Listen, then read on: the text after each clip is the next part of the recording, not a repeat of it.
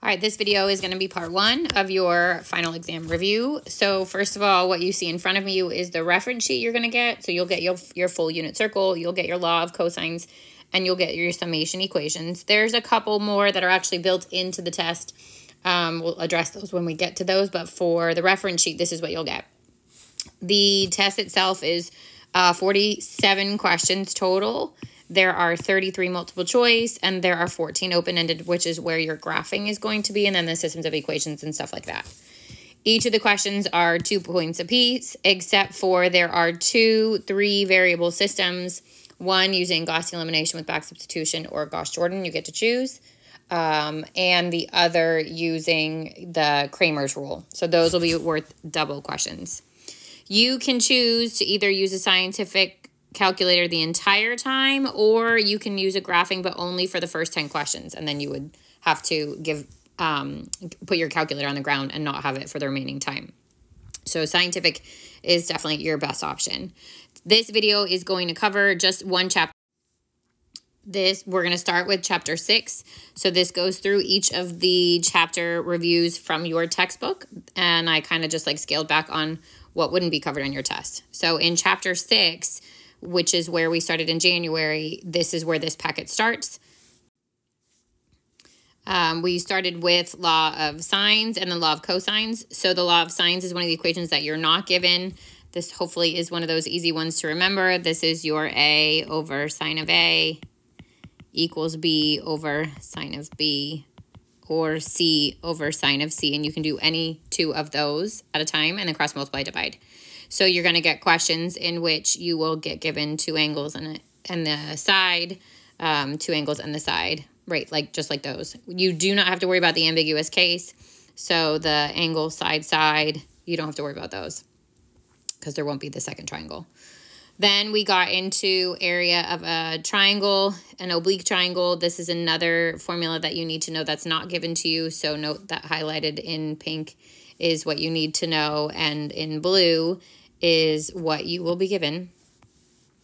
We got to area, and then some word problems, either dealing with law of sines or cosines, and then we got into law of cosines. So the law of cosines are what will be given to you on that reference sheet. That would be something like 17, which we'll use for side, side, side, or 23, side, angle, side. Again, some word problems there with law of cosines. Then we got into Heron's area formula. This is one that you need to know. A plus B plus C. Actually, that's a lie. Sorry. This is one that's given to you. It will be given to you in the instructions on the question. S is A plus B plus C over 2. And the area is the square root of S times S minus A times S minus B times S minus E. So these questions you will definitely have a calculator for, whether it's graphing or scientific, you'll have it for all of that. 6.3, we got into vectors, and we talked about component form. So this is your x2 minus x1, comma, y2 minus y1, where your initial is your 1s and your terminal is your 2s, and you leave it in component form. And then the magnitude is the absolute value, or sorry, the square root of x2 minus x1 squared plus y2 minus y1 squared, or if you already have the component form, it's the square root of a squared plus b squared.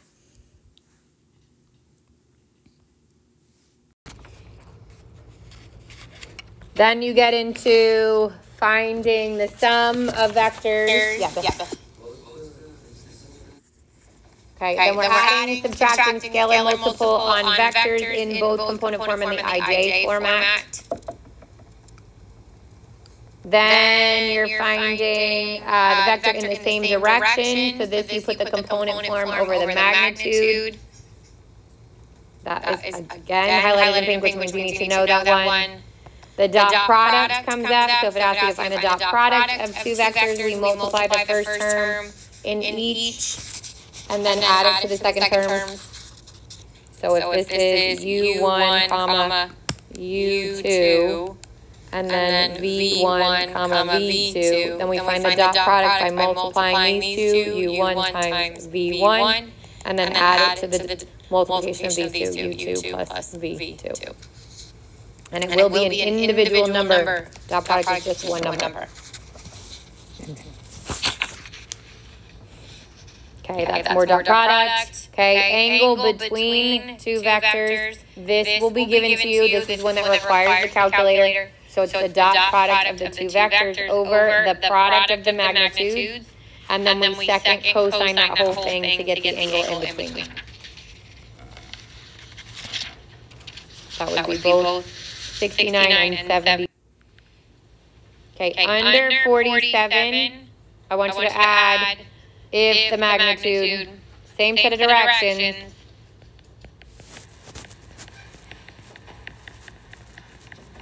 but if the magnitude, let's say, is 5 at the end. So the way that it is for 47, you're finding your unit vector. And unit vector means that it's a vector in the same direction, but it has a magnitude of 1. If it said it has a magnitude of 5, then you're going to do what you do for 47, but then you're going to multiply it by 5 at the end.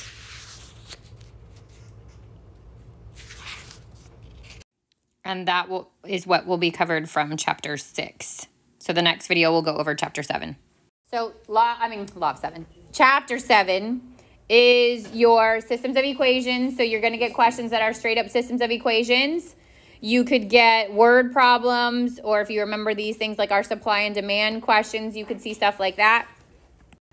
You will get systems of equations with 3 variables in 2 ways. One is 7 had your partial fraction decomposition. So you remember these where you have to break your equations apart and put them over the factors of your denominator. And then find out what the bottom's missing, multiply it in the top, find out what the bottom's missing, multiply it in the top, and add them together. So all of that was in 7.4. That comes from that chapter here. One is the Gaussian elimination with back substitution. So this is where you're looking for your diagonal of 1s with the zeros below. And then you would do back substitution to work backwards to get your answer. So that's one of the ones that will be full out, and that's worth a double question, which is 4 points. The other is to use Kramer's rule, which is on. Under operations with matrices came your addition, your subtraction, your multiplication, and your page. Determinants and your inverse. So all of this came from chapter 7. Remember, inverse was 1 over the determinant. And then we switch the A and the D. And we negate the B and the C. And then you multiply it in.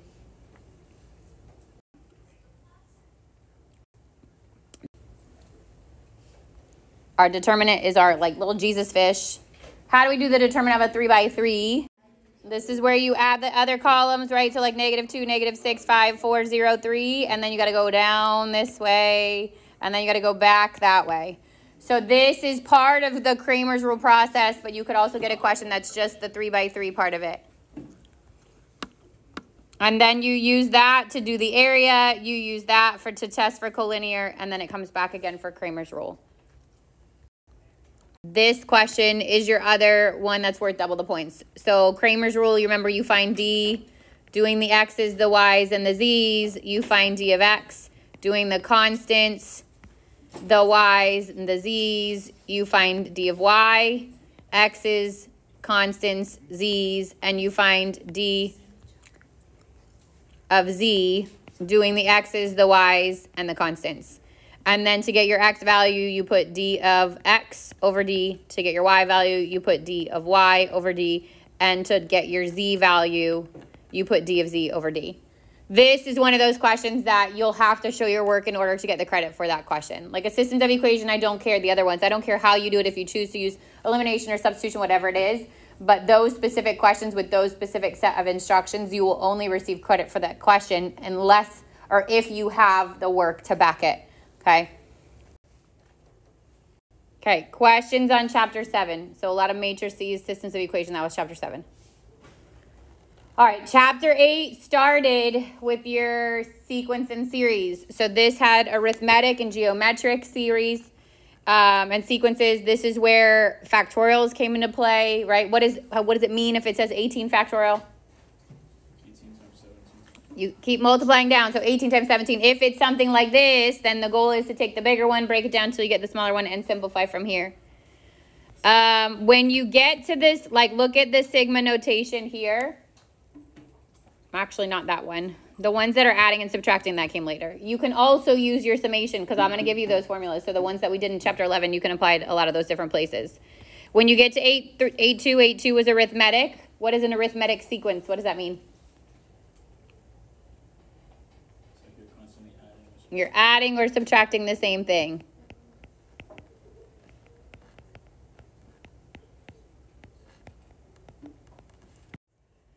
All right, arithmetic is adding or subtracting the same value, and the formula for arithmetic is A1 plus D times N minus 1.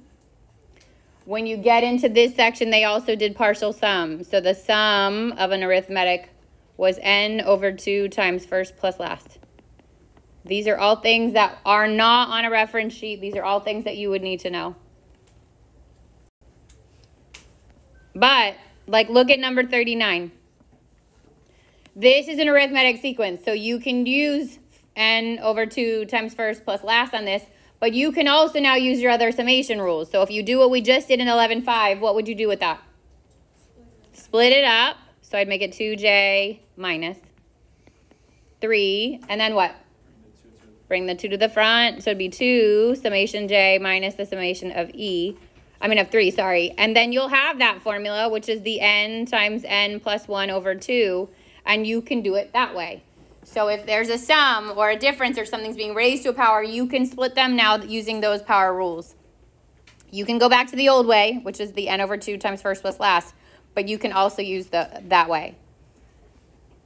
All right, then came geometric. What is a geometric sequence?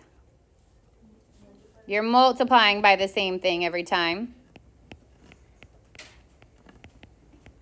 And the formulas that we went over in the geometric section are AN is A1 times R to the N minus 1. That's how you would find any term in that sequence. And then the sum of a finite was A1 times 1 minus R to the N over 1 minus R. And the sum of an infinite is A1 over 1 minus R. Again, none of those are given to you on a reference sheet. Those are all things that you would need to know.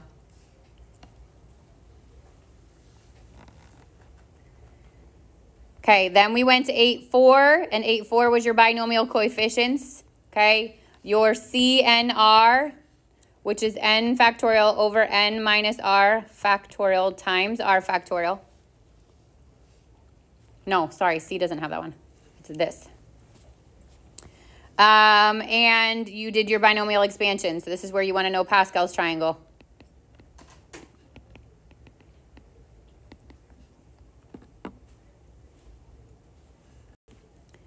And then 8.5 started your probability. So you needed to know PNR. You needed to know permutations would be like a factorial.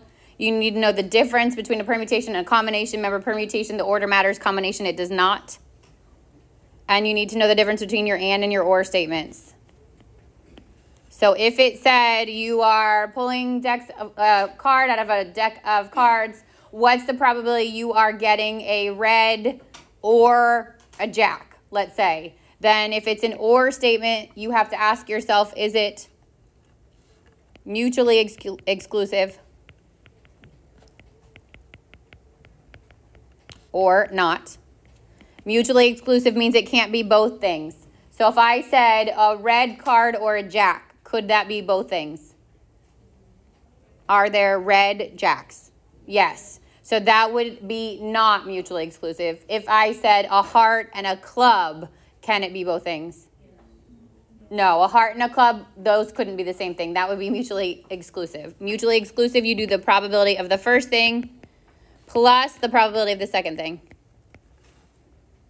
If it's not mutually exclusive, then it's the probability of the first thing plus the probability of the second thing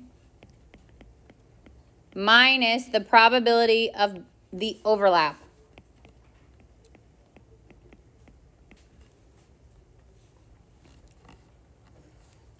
Then you've got an and statement, and an and statement would say something like you're pulling 2 cards out of a deck. What's the probability of getting a heart and a club? And for these, we need to know if they are independent or dependent? Independent means one does not affect the other. So if I pull a card out of the deck and I replace it, that's independent. If I pull a card out of the deck and keep it, that's dependent. If it's independent, then we do the probability of the first thing times the probability of the second thing. One does not affect the other. But you do assume that the first thing has happened. So the probability of a dependent thing would be the probability of the first thing times the probability of the second thing, given the first has already happened. God bless you. So if I wanted a red card and a club, the probability of pulling the red card, if I keep it, now affects the fact that I want the club next.